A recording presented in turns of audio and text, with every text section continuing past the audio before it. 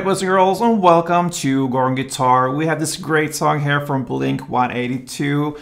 I'm a bit late with this one, and anyway, this is a great song, so we'll take a look at these chords here, and it goes pretty much in the same way through the entire song, so we'll take a look at that. First, no need for any capo here, so we're going clean.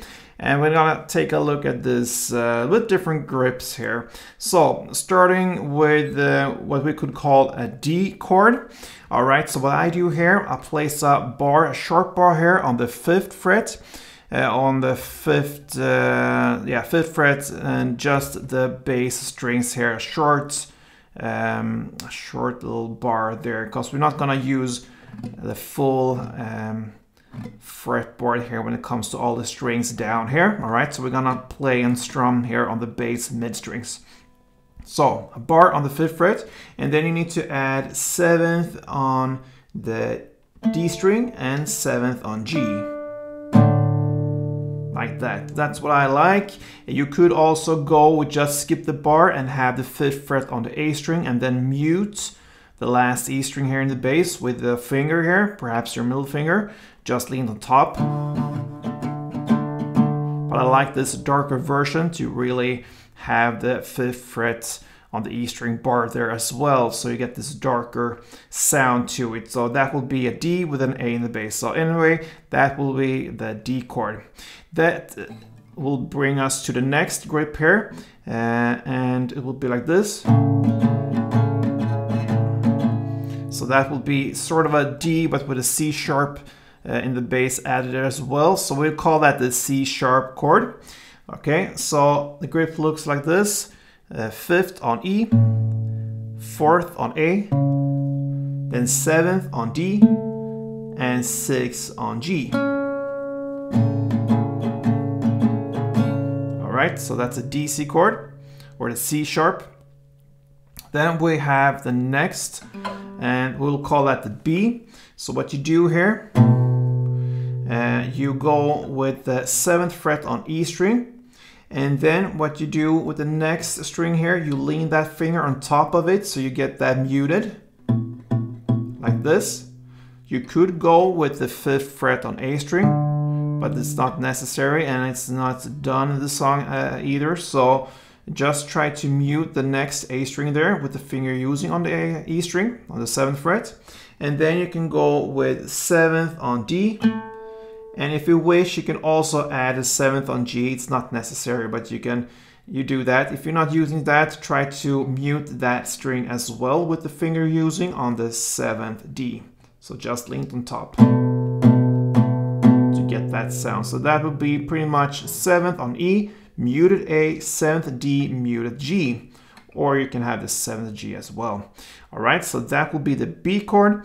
And then we have the final chord, what I would call the G. All right, so it's the same grip as we use here for the C sharp, but now we'll call it the G here, and that will be 3rd on E, 2nd on A, then 5th on D, and 4th on G. So there you have the grip, and then we'll do some adjustments there. I'm gonna show you that with the strumming.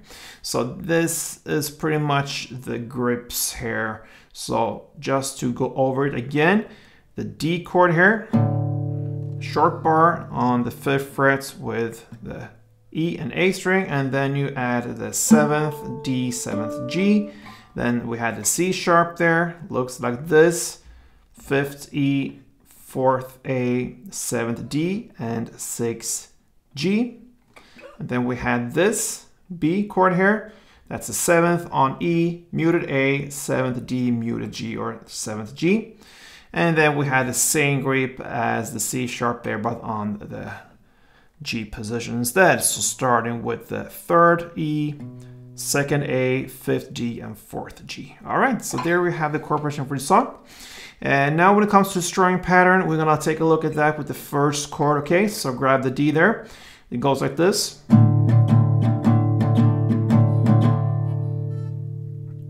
So it's pretty much downs and ups and downs. Goes back and forth like this. So you're gonna play down, down, up, down, down, up, up, down, down, up. So if you imagine the down, up, down as being one here, so you start with down first, and then you go down, up, down, down, up, down, down, up. So down, down, up, down, down, up, down, down, up. That is one round. So slowly.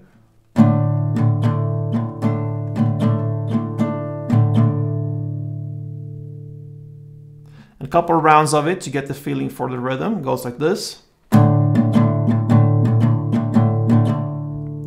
One round and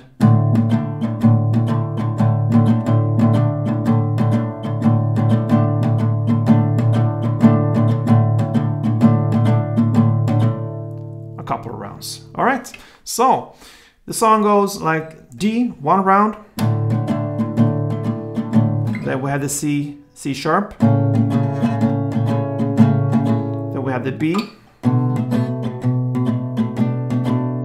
And then we have the final G. Here we need to make some adjustments. So it starts in the same way here. You're gonna play down, down, up, up on this first position. And then what you do, you slide in here from the 5th D string. You slide in with the left finger. You're pretty much using the your little pinky there. You slide into the 4th D instead. Okay, so from 5th to 4th, everything else is the same. So you just slide in there and play down, down, up, up. So, and then you slide back and play the final down, down, up. So in total, this is one full strumming round, the last G, but you're gonna split it in 3 parts, so to speak. So the first part was the standard position, down, down, up, up. Then slide in, down, down, up, up, and slide out, down, down, up. So slowly it will be like this.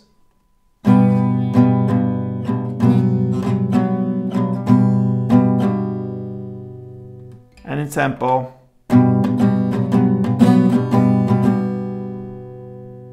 All right, so there you have the song, guys. I'm gonna take you through this a little bit slower than standard tempo, so let's go.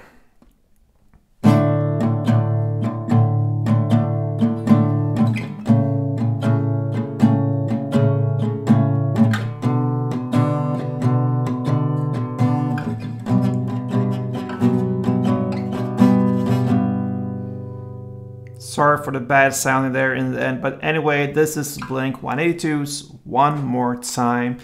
And yeah, give this a try, guys. Nice song, fits guitar very well. So thank you for watching, and until next time, play tuned.